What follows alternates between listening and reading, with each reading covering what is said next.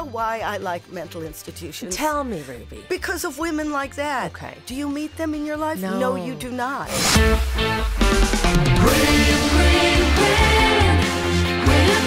The Graham Norton Radio Show on Virgin Radio. After lockdown, with no distractions, and I thought, I've given the best years of my life being on the phone to people I don't even know. Yeah. So I thought, let's change everything. Let's find some meaning, right? That I was going for meaning, but I didn't know what that was. So I thought, let's go on these journeys and sell it to the Penguin as a book, a travel thing. And I'd go these extreme journeys that would maybe inspire me. So these are just things for me, and they didn't cost anything, So like swimming with humpback whales. Does cost, but I hustled it. I swam with humpbacks. That's a story in itself. I bet. Christian monastery, not expensive. I tried to get people out of Afghanistan. I went to a 30-day silent retreat, and then there were more and more, and then I ended up in a mental institution. Go figure. Okay, so that wasn't part of the plan, That clearly. was not on my agenda, no.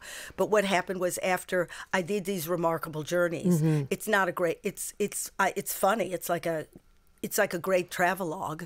Because you can't but be funny, But it was like, where's the heart of this? Where's the meat? Okay, funny journeys, interesting and hilarious sometimes. Yeah. And then you really do find what you're looking for. By the way, it might just last a minute, but bingo, you hit it once in a while.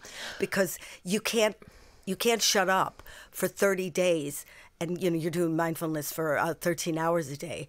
You can't do that unless your mind finally, it gives up, like it's been, arm wrestling, and the critical thoughts are coming and it hates you and it's telling you why you're too old and too ugly. And then suddenly it just gives up. It's like a muscle that goes, okay, baby, you take it.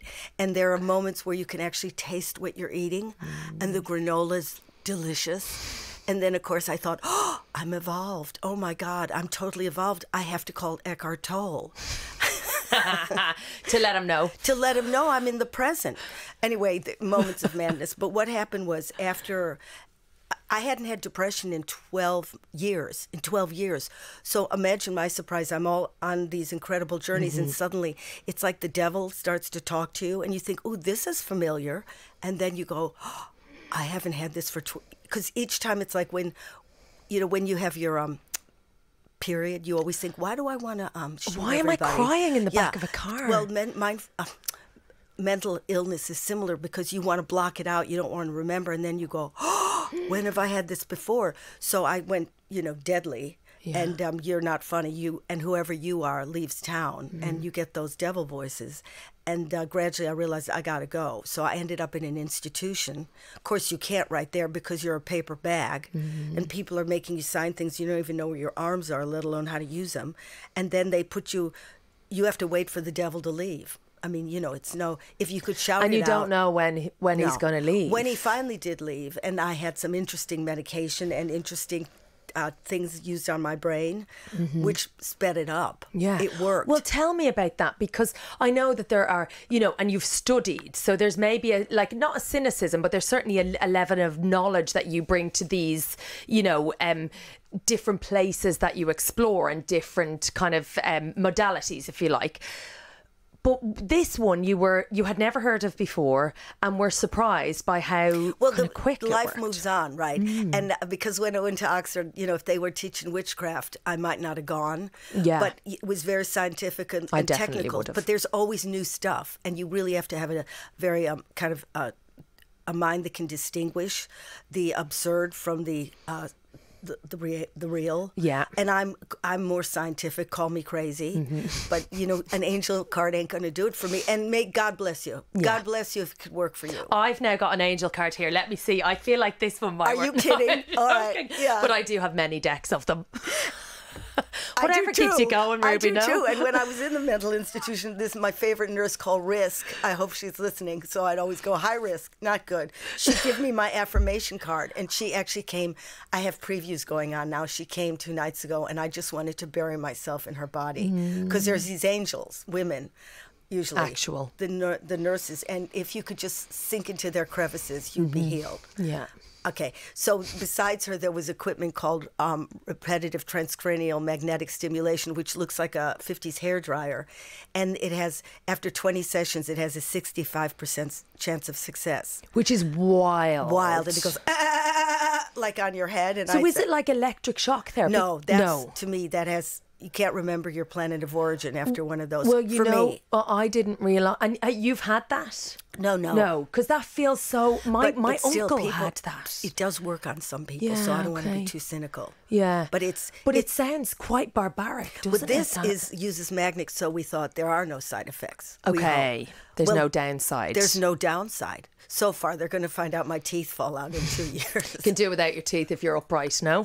Yeah, if you can think, teeth are not required. Well, and I mean, this is the thing that you so eloquently and passionately and relatably, you know, communicate all the time, is this kind of idea.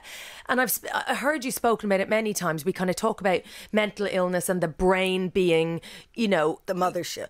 It's the mothership. And we say, oh yeah, but it's, you know, invisible. But as you rightly say, so is a kidney and so is diabetes. Yeah. And why are we neglecting to fund and to talk about mental health and brain health, really? Well, which it feels... is you know, so if you're ashamed, it's pretty much, you know, you can live without everything, but not without the mothership. Mm-hmm. But the point is, at the end of, when I did come out of the clinic, that became the book, is somebody in a clinic writing about these journeys they went on. Mm-hmm. So it starts with, you know, you're in there, and some of it's, I'm sorry, hilarious. Yeah, One always. Flew over the cuckoo's nest land. Like okay. You know, my people. They're my people going, oh no, their foxes are coming into my home and they're eating my frozen prawns and I had them for a party.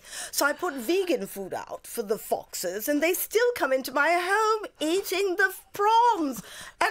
And Freddie's going to eat. And, you know, in a place like this, you don't ask why, right? Yeah. These are the conversations you have. And I mean, do you know why I like mental institutions? Tell me, Ruby. Because of women like that. Okay. Do you meet them in your life? No, you do not. So, but then do you feel like in those moments when you're in the darkest place that you're also having those kind of conversations, but you're unaware? No, I don't have that particular fix, and I'm not English. Yeah. But you know, you like to have your tribe. You know, nothing is shocking and everything's acceptable. But I put, you know, they were there and bizarre things in the hospital my first day out, you know, where the sun blinds you like you're a vampire and going to sleep and watching reruns of Friends, but not really understanding the plots. Yeah. But liking the colors. So you gradually, I get better, but also most of the show is the journeys to getting out of Afghanistan, to the retreats, to the swimming with whales. And so you do go on somebody's mental journey outside and inside.